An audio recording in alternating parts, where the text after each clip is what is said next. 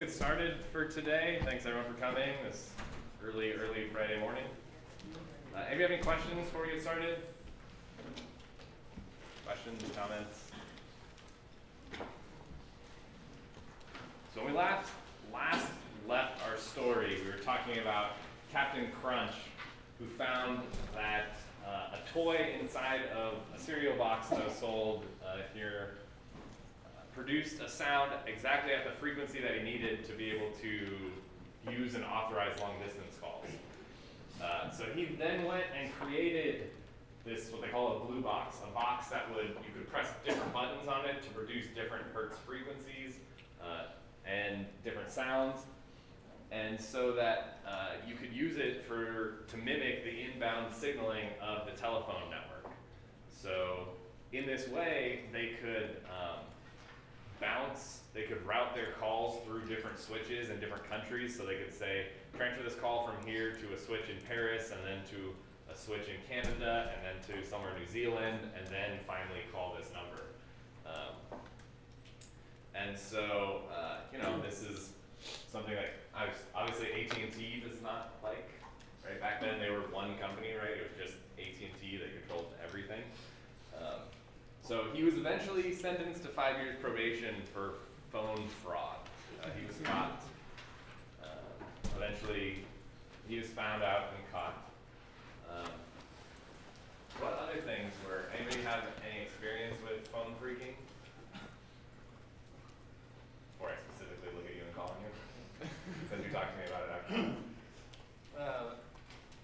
What did I say? What do you want me to? Oh, I don't know what have you heard about it? Did you know about it? What was the goals? What were people doing?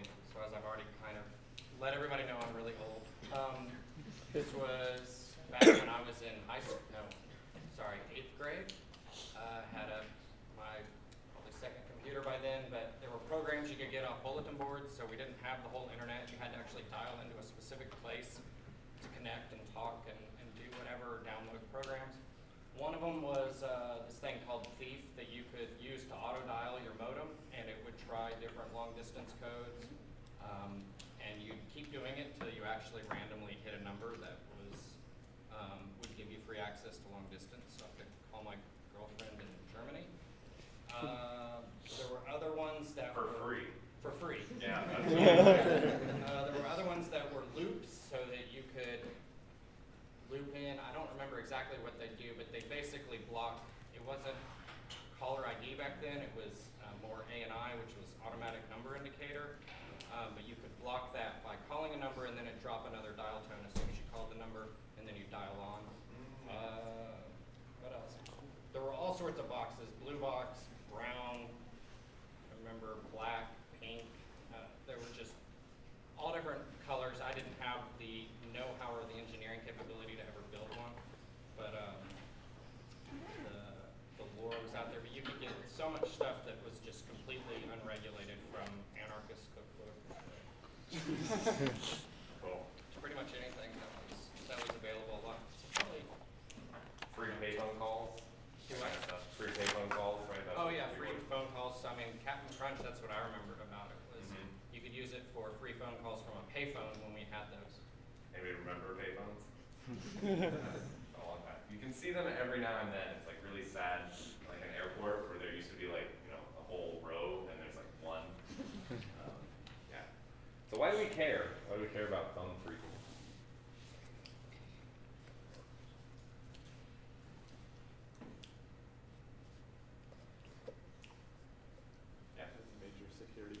Vulnerability. Yeah, so it's a major security vulnerability in the phone networks, right? The fact that all of their command signals were being sent over the same thing that transmitted their voice signal, right? And all you had to do was mimic those sounds, and you could control the entire phone network system. Why else?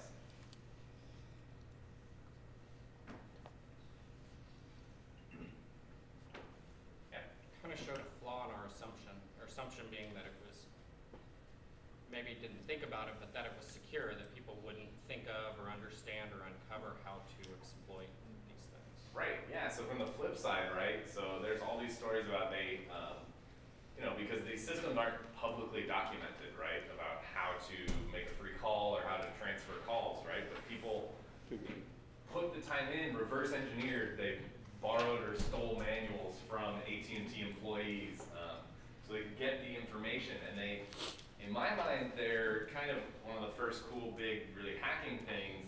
Not because they got free phone calls and that's illegal or whatever, but because they, on the outside, completely understood this system. And they were able to manipulate it to do whatever they wanted to do, right? To get free phone calls, to transfer various things. They even had, there's people who could actually whistle these signals correctly to be able to make these calls. So yeah, that kind of, yeah.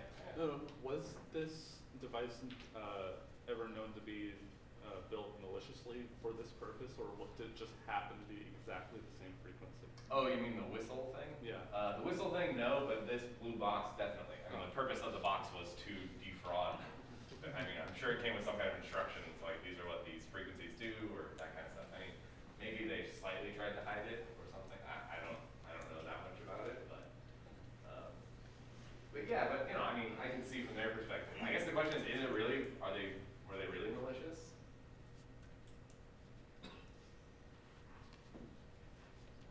Do you think it was worth 5 years in probation for this? Yes? No? Why? He deserves an award. Because what? He deserves an award. He deserves an award? Why? He found out the flaw in the system. Yeah? What else? What does everybody else think? They were first penetration testers. First penetration testers? Wow, you could see that, yeah. Did they have the authorization to do that? No. They did a service. They did a service. For AT&T, would you think that they did do a service? Did they break any law intentionally? Did they break any laws intentionally? Well, you got had free phone calls without paying any money. But if there is a law which says if you can make phreaking, there was no law which exactly prevented that. Well, can you go, I don't know, you went and took a muffin without paying from the store downstairs, right? If there is a way to take it. What's the end of that thought? There's a way to take it. As long as you don't get caught. Okay. So, as also one of the lawyers in the room, one of the differences would be that larceny, or when you're taking something, you have this tangible thing. We're talking about something that's intangible, and it creates, I mean, from music sharing to everything else, creates a whole different world because of how negative externalities actually work, and getting people to internalize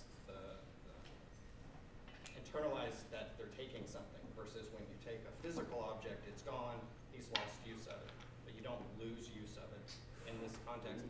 But wire fraud would definitely have fallen in this category under federal law to, that would probably have even been before they had computer fraud on the books, I would guess. It was, yeah. Because we'll see the first person who got Wire prosecuted. fraud was to prevent tampering with wires, federal or wires of money that went across different network type communications. And so, yeah, they learned to apply it to this, and now it's construed very broadly. I guess part of the thing is, so how does the telephony network, or how did it work back then? What kind of a network was it for people who are networking people? Packets. It was what? The line switching, the circuit switching thing. Yeah, circuit switching. So what does that mean? They physically route the wires and. Yeah, even if they didn't physically route it, the point is that when I want to call somebody else, the switches in between say, hey, we want to make a connection between these two. And they reserve that voice bandwidth for us on all of those switches so that we can make that call. So if I was AT&T, my argument would be you are taking from us, right? You are consuming bandwidth that can be used by our paying customers for this. And you could possibly be degrading the quality of the network for everyone else, right? If other people can't place phone calls because you figured out how to do it for free and you're talking to your significant other in a different country, right? I can see them being, upset about that. But anyway, so yeah, there's the legal aspect. There's the, for me, the coolness factor. Like if I was a kid back then, I would probably be doing that. I mean, if I knew about it, I know what kind of kid I was. I definitely would have been doing that. But Yeah, but to me, it is more about that they used their knowledge and they understood the system and understood it so well they got it to do whatever they wanted to do, which is pretty cool. Okay, but it has kind of nothing to do with computers, but they were kind of the first hackers in some sense. Okay, so now we get into the kind of early warnings right before there starts to be big security problems. So in 1973, Bob Metcalf wrote an RFC. So what was an RFC again? I think we talked about it on Wednesday. Request for comments. Request for comments, yeah, so it's basically a publication to the community requesting for comments. The title is, "The Stockings Were Hung by the Chimney with Care," which is a strange title. He's clearly not proposing a new email protocol or anything like that. And so his point was, he was trying to warn the community about the impending security problems. He foresaw that, hey, security is really going to be a problem. We as a community have to start thinking about it, have to start doing it, have to start, taking that into consideration. So he, some excerpts from here that were good. So he said the ARPA computer network is susceptible to security violations for at least the three following reasons. Sites used to physical limitations on machine access have not yet taken significant precautions towards securing their systems against unauthorized remote use. For example, I have to read it from here because pick my neck. For example, many people still use passwords which are easy to guess. Their first names, their initial, their host name spelled backwards, a string of characters which are easy to type in sequence. What's that XZXCVBNM? What's that? The lower, the keyboard. Yeah, the lower left of the keyboard just going right. So is this still a problem? Yeah, isn't that crazy? In 1973, he realized, part of the problem was there was literally ignorance, right? And not in the sense of like people were stupid, it's that they just weren't aware. They weren't used to thinking and realizing, I just connected this machine to the ARPANET. That means anybody else on the ARPANET can try to access my machine, right? Whereas before, these were just machines that you had to be physically present to use. It's a lot easier to secure access when you only have to worry about 20 people maybe using it. So this is still a problem. Easy guessable passwords, right? Still a crazy problem. All right, and he went on. He said, the TIP allows access to the ARPANET in a much wider audience than is thought or intended. Phone numbers are posted like those scribbly hastily on the walls of phone booths and men's rooms. The TIP required no user identification before giving service. Thus, many people, including those who used to spend their time ripping off Ma Bell, so who's he talking about there? No, Ma Bell is AT&T. Oh. So he's talking about the phone phreakers we just learned about. So he specifically calls out these same people who were, in his mind, ripping them off, get access to our stockings in a most anonymous way. This actually goes back to Eric's story, right? He's saying that they had numbers, phone numbers that you could use to dial into machines, and he's saying that there's absolutely no authentication checks or authorization. It's just if you knew that phone number, then you can access that machine. And as Eric demonstrated, at the time they had programs that would just enumerate all possible phone numbers in your zip code, or in your area code probably, so you wouldn't get charged long distance calls, until you found one that would let you make long distance calls, and then you could try to go out to more machines, right? Then he says, the third problem is there's lingering affection for the challenge of breaking someone's system. This affection lingers despite the fact that everyone knows that it's easier to break systems and even easier to crash them. So what is this talking about? What point is he trying to make here?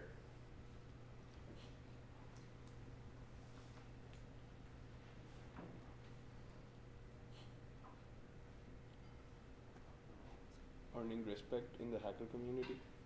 Yeah, does he see it as a good thing or a bad thing? Yeah. Hmm? What was it? Some crazy thing like people were passionate of hacking even that time. It's like now. Yeah, so yeah, there are people who are really passionate. He says like lingering affection, right? So, and actually I think he's talking not just about on the hacker's part, right, but also the other people, right? So like we saw, you know, it's kind of cool that somebody built a blue box to allow you to like make phone calls for free, right? So even on the part, I think, of the administrators too. So what about that last sentence? Do you believe that? Maybe back then, and probably now for batch systems, but yeah. Maybe back then? And even now? What do you think? Is it easy?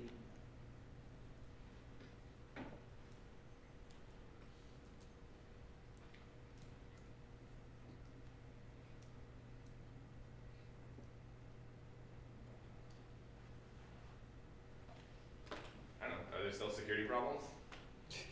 How many updates do you have to install a month on your system? A lot. And a lot of those are security vulnerabilities, right? I guess this leads to an interesting point. So is it easy to break a system versus secure a system? Yes. See some heads nodding. Why? Because a security personnel has to be right every time, and like attacker has to be right only one time. Yeah, exactly. That's actually why I love hacking. I love vulnerabilities, finding vulnerabilities and that kind of stuff. But what I like even more is defending, thinking about how do we defend this, because you have to cover all possible attacks, right? The attacker only has to find one weakness to be able to get in, right? Whereas a defender, you have to defend. If you think about it like a castle, right? All they have to find is one brick in the castle that they can poke, and it falls out, and then now they're into your system. Whereas you have to make sure that all the bricks are good, the mode's good, wherever the waist of the castle's going, somebody can't come into it, right? All these kind of things, yeah. It's worse than that because you don't get to monitor the castle anymore most of the time. You give them the castle, say don't break in, and they can do whatever they want to with Yeah, it's tricky. Yeah, you may not even know who's trying to get into your castle, right? You may not have the resources, you may not have the logging, they may be really good. Maybe they can fly, but you have to worry about like dragons coming, like dropping people into your castle. Yeah.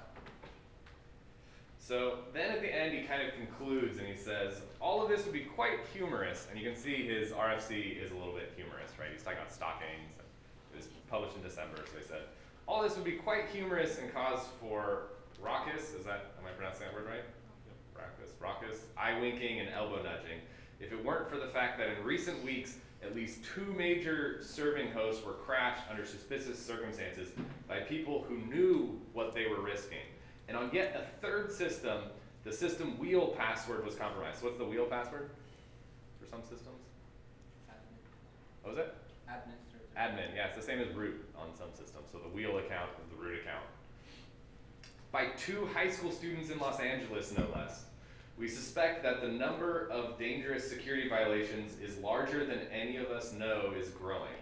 You are advised not to sit and quote, in hope that St. Nicholas will soon be there.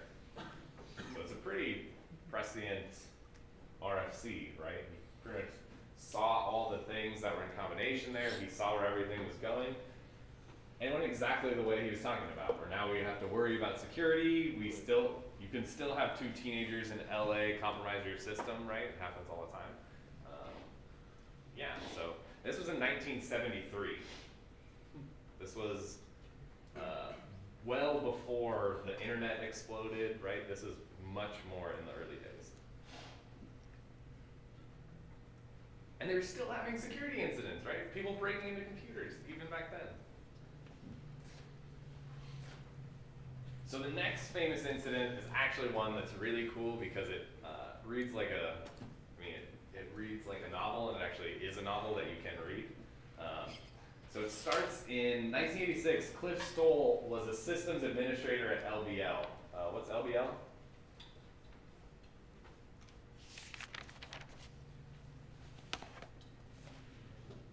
I think it's the Livermore Berkeley Labs. It's the labs that's associated with Berkeley in Berkeley. So he was a physics PhD student, and he'd been like getting into the computers, getting into C, using them to do physics modeling, and he also was a systems administrator for their system. So on his very first day, he got there on his job, his very first day, and at the time you had to pay for your use of the computer per CPU time. Right, so the first thing he do, he noticed that there was a 75-cent accounting discrepancy for CPU time. So what would you have done? You start a new job, you show up, there's 75 cents difference. I would just be like, it's not my deal, I just started, like, and maybe tell my boss and then like never think about that 75 cents ever again because it's 75 cents and I don't know. Who could care about that? Would you have looked into it? Would you have investigated it? Something to ask yourself. So what he found out, he started digging, right? He saw the 75 cents and he found out that somehow an account had been created with no billing address. This is impossible. You have to, like, the administrators create accounts, we bill people, we have to have a billing address in there, otherwise you don't have a system.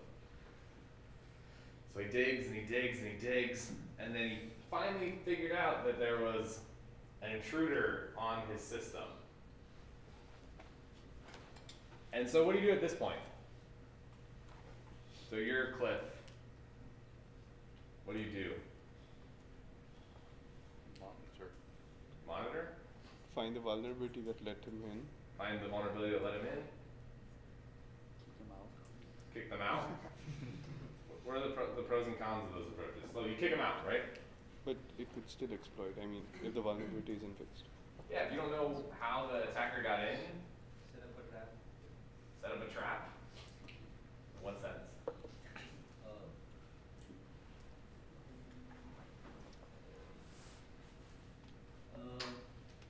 You make a example transaction and see when he's going to attack and at what time he's going to attack. Yeah, And so. understand more about the intruder. Yeah, so you want to understand more about the intruder? Yeah, so I think from a security perspective, right, trying to defend your network, yeah, you could kick this guy out, this person out, we don't know who it is yet. You could kick this person out, delete their account, right? Maybe you could somehow figure out what phone number they're coming from, so you block access to that phone number. But then... We should identify how he did that and fix it. Exactly. If you don't know how they got in, right, somebody else is going to get in, right? If that one attacker could find something, somebody else definitely can. And that attacker themselves could just use a different phone number and get in, right? So what he did, he contacted the FBI and he decided to do just that. So he decided he wanted to monitor the intruder to find out who they were and how they gained access and what they were trying to do. Because it's not like today where we kind of know what attackers are trying to do on our systems, right? In fact, I mean, this was one of the first incidences, right? He saw some weird discrepancy and some weird thing on his computer, and he wanted to find out more about it, and the FBI, when he contacted the government agencies, they were like, yeah, you should do that, so we can actually maybe try and catch this person. So what's the risk here, though? I mean, is that, say you're working for Facebook, right? And you find out that a hacker has broke into one of Facebook's database servers. Would you tell them, just let the person keep going so we can find out more about them and find out how they got in? You don't know what you can do with that. Yeah, you don't know what they could do, right? They may damage your system completely. They may wipe all your data. They could mess with the user accounts, right? So by doing this, you're accepting a big risk that, hey, something could go horribly, horribly wrong, and this person who's on your machine could do something incredibly malicious. Could even, I mean, damage hardware if that's possible or something like that. I mean, spread throughout your network, right? Because if they're on one machine, who's to say they can't get to another machine? And are you monitoring everything so you're certain 100% of everywhere they are going? Right? If you miss one, then they're still in your network, and it's your fault because you let them in there for that long. But, you know, if you have encouragement by the FBI, it gets a little bit easier to make that decision, right? You go to your boss and be like, the FBI really wants me to do this, so. Plus you can be like, Cliff Stoll did it and he wrote a book about it, so maybe I'll write a book about this. Okay, so it turns out, So what he did is he, I believe, put a tap device essentially on the incoming phone line, and he set it up to trace all of the commands and everything that was coming from that phone number. So he could see, and he had computer printouts of everything that was happening. So what he found out was that there was a configuration problem in their version of Emacs. And so Emacs worked as a mailer, and it used this move mail program to move a user's email from var spool mail, where the system got it in, to the user's home directory, which I did not spell directory correctly. And so this in and of itself is not a vulnerability. Right? There's nothing wrong here. Right? But it turns out that their specific configuration, they had the move mail had, we're not going to know the details here, but it had root privileges, it had advanced privileges, so it could move and touch any directory on the entire system. So once again, like the software didn't have a problem, right? It's the specific configuration on this specific machine that was the problem. So what the hacker did is, basically with this configuration, MoveMail could allow anybody to move files to any directory of the system. So let's say I give you access to my machine right here to move any file to any directory. What are you going to do? Take over my machine. Don't actually do it, but yeah. Users. Huh? Add it to the users file. Add it to the Create an account in the users file. create an account in the users file. Yeah. So like I don't know. I think the Mac uses etc password for that, but I'm not actually 100% sure. Yeah. But back then, it would have been a little more simplified. Yes. A lot easier. What else? Mess with your passwords, like etc password file. Yeah, you can mess with etc password. You could add, if I have SSH access on my machine, you could add your key to my SSH authorized users file, and you could just SSH into my machine. Add another GUID or UID. Yeah, you could add another group ID, you could create a whole new user, right? You could change the root user so that it allows logins and change the root user's password. Write a keyboard listener that sends me across all your keystrokes. Yeah, you could inject a program that runs on startup, right? So you could inject a program in there that gives you remote access, so you don't even need to modify any of the system settings. You just have, whenever I boot up my Mac, your program runs, and now you can just connect to it any time. You can turn on the camera, you can screenshot the desktop, all this kind of stuff. So what he did is he used this bug to substitute a new version of the @run program, and this program basically is run every 5 minutes, I believe. So this just, and with high privilege. So basically, it just means that in 5 minutes from now, whatever program he wants is going to get executed. Because yeah, this is the trick, right? So if you can just move a file anywhere, how do you know that that file is actually going to be executed by the operating system? Right, so that's why, if it was Windows, you put it in the startup items folder or whatever that gets executed, and that's how a lot of viruses and malware does that. And so, but very tricky, after this program executed, it moved the legitimate @run program back. Right, so why did the attacker do this? To do what? Cover up that To cover up. nothing ever happened. Yeah, to remove the traces, right? So you had to actually see this in the act, otherwise you'd never know that this thing happened. So, from there, once on the system, the hacker had administrative access or root access to the system. They created accounts and put in some backdoor programs so it'd be easier to get back in. Then, the LBL was also connected to military systems in the MilNet, the military net. Remember, back at this time, they were computers that could talk to each other. So then he finds out that this attacker would use that machine. He didn't really care too much about that machine, but he used that machine to then try to connect to military systems on MilNet. And they were able to do that, and once in there, they were searching for keywords such as SDI for the Strategic Defense Initiative, the word stealth, Strategic Air Command, nuclear, NORAD. Pretty serious stuff, right? It's not just looking for credit cards to try and scam some money or trying to get some free phone calls to talk to your, girlfriend, boyfriend, right? This is like pretty heavy stuff. So this is when he really, he'd been kind of consulting with the FBI, and up to this point they've been like, yeah, whatever, like, you know, yeah, go ahead and do that. But this was like a huge, now it turned into a big deal, because now he realized this isn't a couple teenagers at UCLA or in whatever, in California.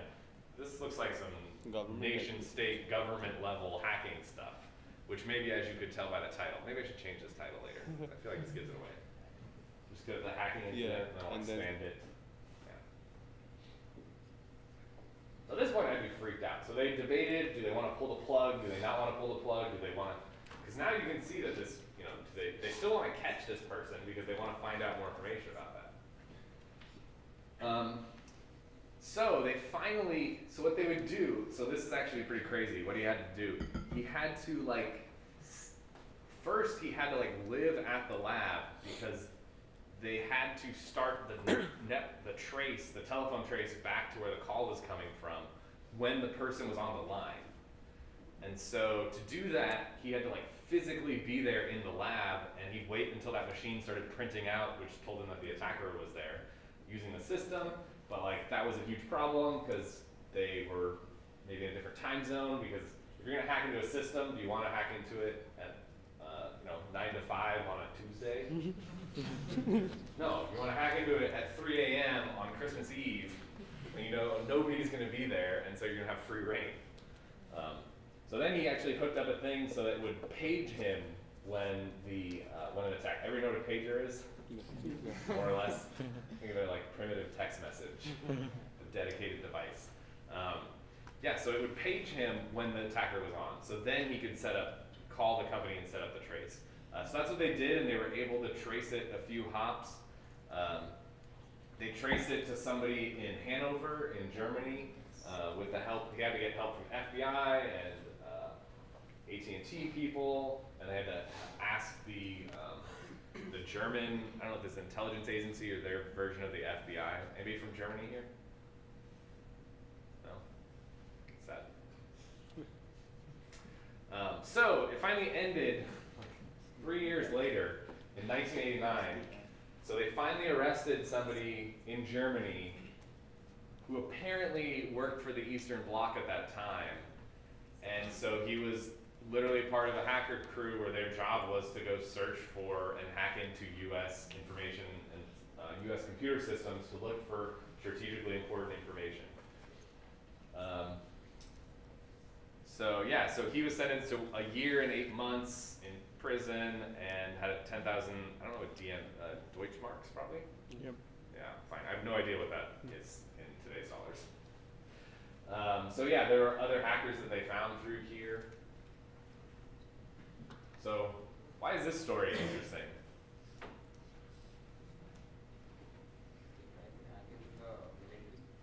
What was that? Try to hack in the military. Yeah, right. Somebody's trying to hack into the military, right? So I think this is definitely one of the instances that led the military to be yanked the cord on the MILNet-ARPANET collaboration, right? To say, hey, no, we don't want anybody to have access into our systems. Why else? Yeah. The sentence is much less than the whistle example. True. Different legal system though, so I don't know that, this is Germany did this, not us. Yeah. There's no direct contact from military systems to the hacker. Right, so yeah, the guy wasn't just knocking on military institutions trying to break in, right? The hacker, he first used exploitation of one system and then used that to essentially cover their traces, right? To then try and break into military systems. Because the military systems knew they would trace it back to the Lawrence Livermore Berkeley lab. And they'd be like, why are you guys hacking into our systems? And they'd be like, what are you talking about? Nobody does that. And then they'd have to finally trace it back, right? And realize that something's happening. Yeah. The source of threat was configurations in Emacs, and it led to something like that. Tiny configuration error on one system in a lab that nobody really should care about because it's a bunch of scientists using it, right? I mean, that was probably the administrator's idea, is just a bunch of, professors and scientists on here doing research. Like, why would the security of this system be important? Right? But it shows that with the internet and the interconnection of networks, right, the security of every system really becomes important. Anything else interesting? Yeah, I think it shows that even a single person now had the power to access even the biggest of militaries in the world. So. Yeah, one person. I mean, he had a group, but yeah, one person, right? And it's actually really interesting. So I highly recommend. There's a book called The Cuckoo's Egg that's by Cliff Stoll, and it talks about his account of the incident. It's really, really good, and it's good technically. Like he includes enough good technical details that's interesting. It talks about his experience trying to talk to the military, because honestly, a lot of the agencies just brushed him off. Because at this point, they didn't even know. He didn't even know who to go to. Like, who do I go to about this? It wasn't until he could prove that it was actually affecting military systems that they started taking him seriously and really wanted to do something about that. But even then, even when he found that out, so he would say, hey, I have something on my system, an attacker on my system who's trying to access this Air Force server, and he'd call that administrator up, and they wouldn't really know what was going on. Or the problem was some default password on the, I don't know if it was a VAX system or whatever that they were running for the military. Like, the basic security things were not being followed. So it's good from a historical standpoint, but it's also actually a good read. Like I like the way he writes. You actually feel like you kind of know Cliff Stoll. And now he's like a crazy guy who makes Klein bottles. I mean, not crazy, but like, you know what a Klein bottle is? Like it's a, well, now we're gonna look at Cliff Stoll's website. But, yeah, I found it on.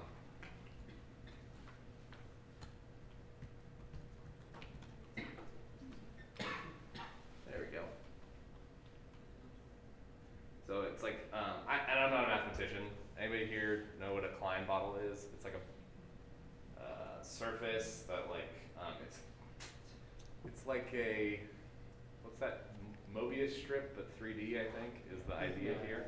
So it's got like one surface. So you can't actually make that because it goes through the thing or something like that. But he makes things that are like that.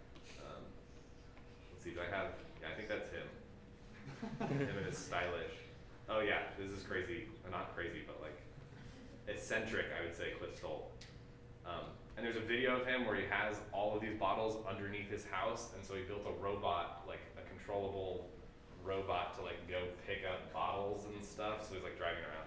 It's a cool video. Yeah, so weird, but so any more questions, comments on the German hacking incidents? Did they ever figure out how the guy who was prosecuted ever found that worm in that one lab? Not the worm, the vulnerable. Oh, that's a good question. I don't know. I have to look more closely at it. Yeah.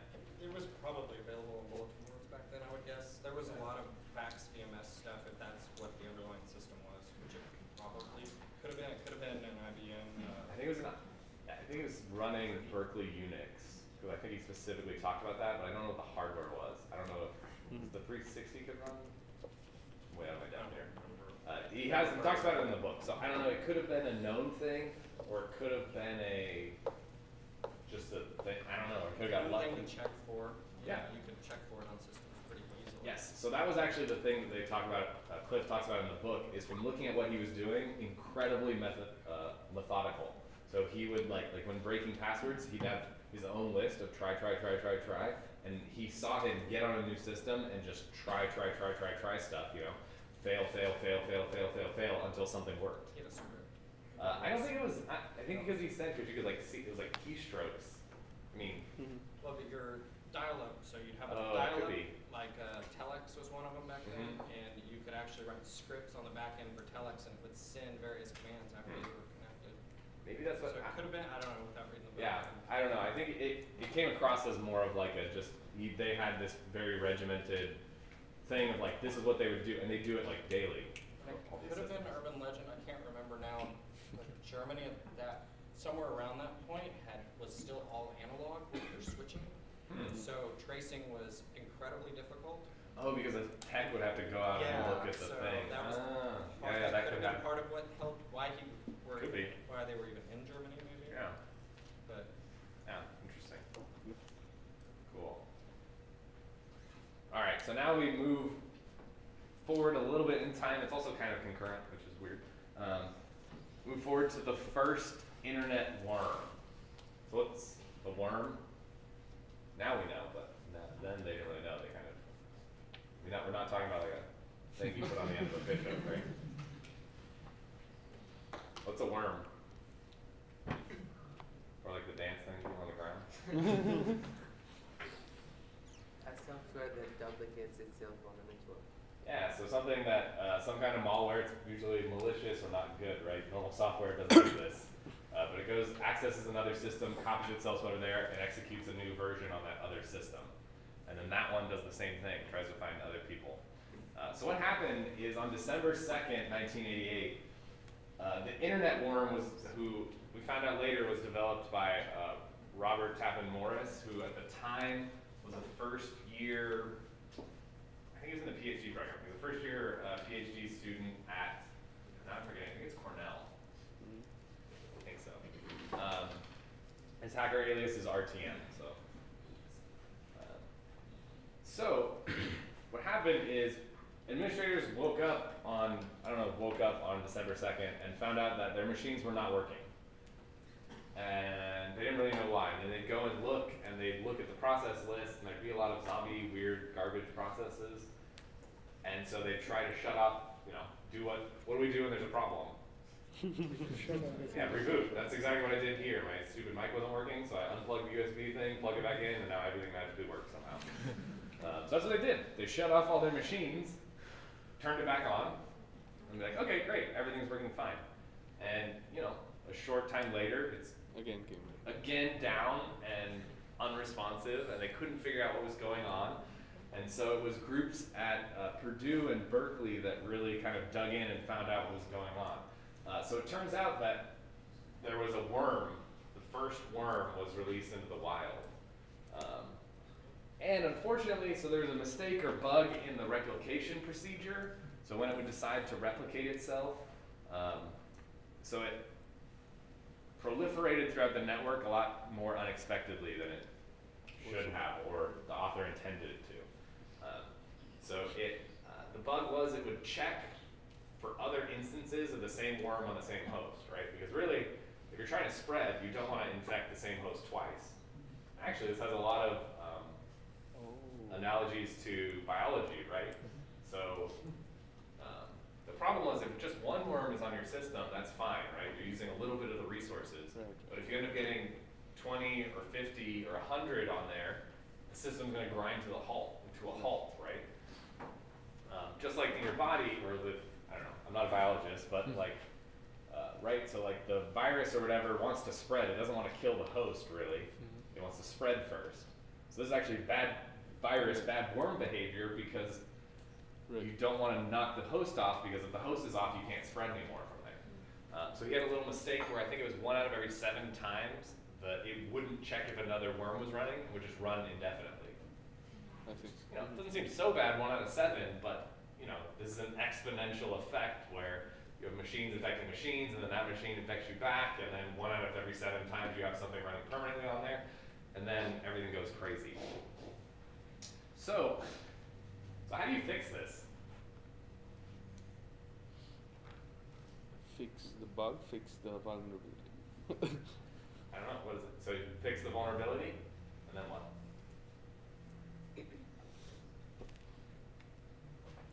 I mean, you make sure that any process that runs needs some set of permissions to run, so that zombie processes don't run. It's hard though. It was disguising itself. It was constantly changing itself. It was actually constantly forking and killing its parent over and over, so it had different process IDs all the time. You try to figure out where it's starting from, like in startup or where exactly. Yeah, so you have to somehow kill the starting of the program, right? You really want to fix the vulnerability so that way you don't get reinfected. Because otherwise, we saw if you just reboot, same thing happens.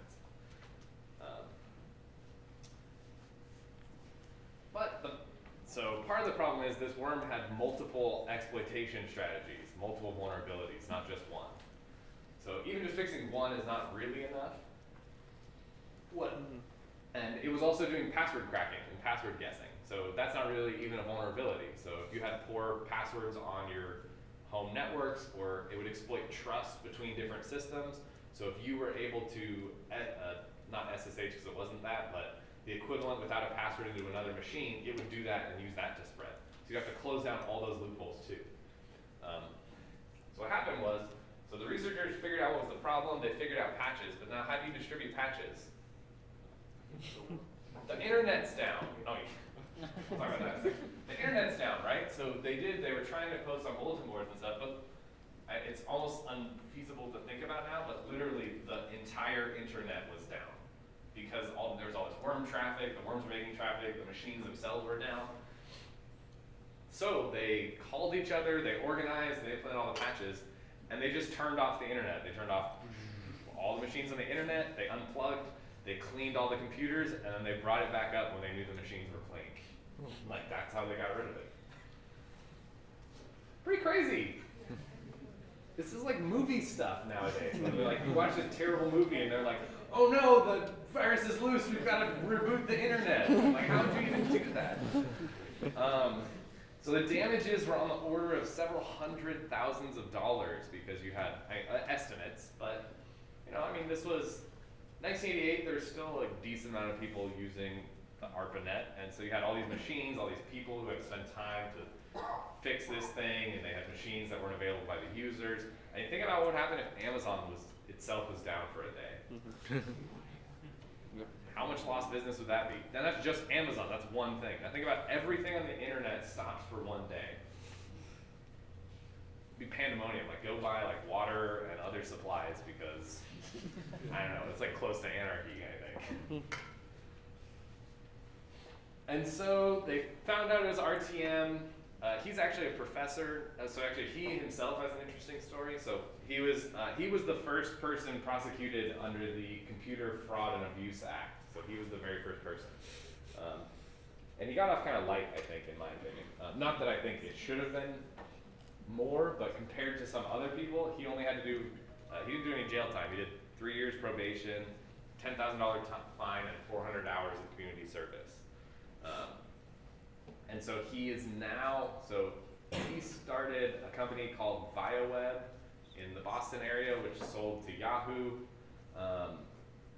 for a good amount of money in like 98, 99. I think it was, I want to say in the $40 million range. And then he and some other of his friends, anybody heard of the startup incubator Y Combinator?